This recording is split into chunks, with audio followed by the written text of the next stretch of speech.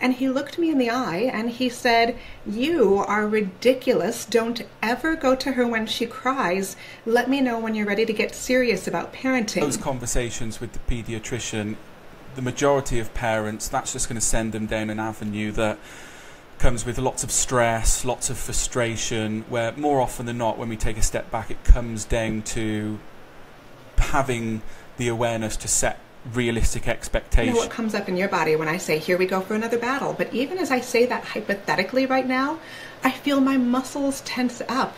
My breathing gets shorter.